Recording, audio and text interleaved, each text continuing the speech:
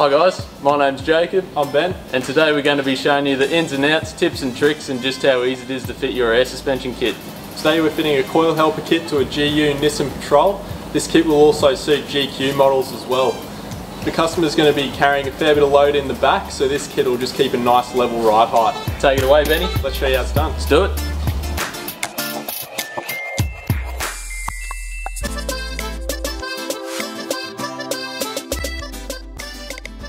It is recommended that only a properly qualified person installs the product and carries out maintenance. If you are not qualified and attempt to carry out such work, ensure that all safety equipment is used and safety standards are met. Before fitting your air suspension, make sure you read through your step-by-step instructions that are supplied in the kit. Now that you've read through the instructions, it's time to prepare the vehicle. As you can see, we've got the suspension fully extended, opening the coil gaps, making it much easier for the airbag install. The best method is to firstly grab your airbag and countersunk protector. You want the countersink protector to protect the fitting and tubing connection.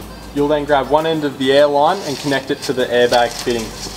You'll then grab the other end of the air line, feed it through the coil gap and upper spring seat. Let's show you how it's done.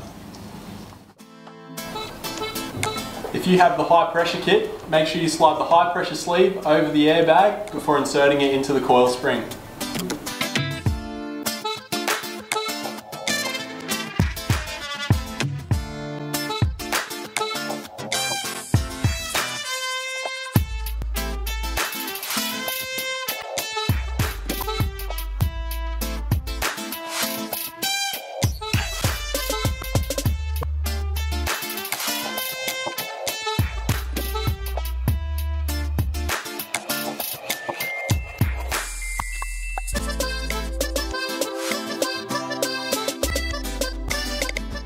If you are supplied with the 2-inch raise kit, you'll get a 2-inch spacer cup.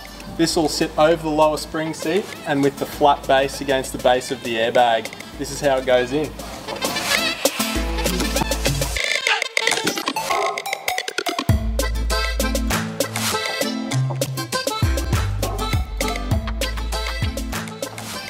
Now that we've run the air lines from the airbags to the pre-mounted inflation valves at the back, it's time to run you through a few extra tips on how to perform a leak test. When routing the airline, ensure you keep away from any sharp edges and heat to prevent any leaks from occurring. For a secure connection, make sure you use either a Stanley knife or an Airbag Man tube cutter for a nice clean cut every time.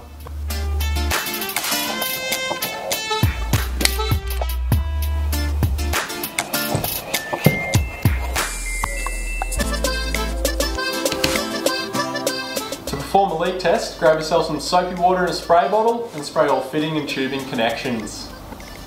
Now that your kit's been fully installed and leak tested, it's important to refer to the last page of the installation instructions for the specific airbag operating pressures. Now that your kit's ready to go, to adjust your airbags you can go to any local service station, or with the convenience of onboard air, you can check out our massive range of air controls that can be easily adapted to your air suspension. If we don't have a kit that meets your requirements, the team here at Airbag Man can create a custom kit to suit you. There we go guys, thanks for watching. Now remember, bag it with the best.